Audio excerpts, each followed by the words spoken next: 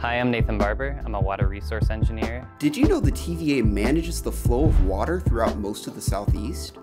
My day-to-day job includes making sure that our models are running, that the forecasters and engineers can do their job. Nathan and his team work together to make sure waterways are safe for things like boating and fishing, but also for energy production. Nathan uses measurements and simulations to best understand conditions on the rivers. In order to do this, he must know how the water cycle works. Similar to what you've learned in class, water moves across Earth's surface, into the air in the form of clouds, then back to the ground as rain. The forecasts warn people of floods. The way we manage water affects the water supply. It's interesting to work in a place where you can solve lots of problems, lots of real-world problems, and affect a lot of the people in a positive way across the valley.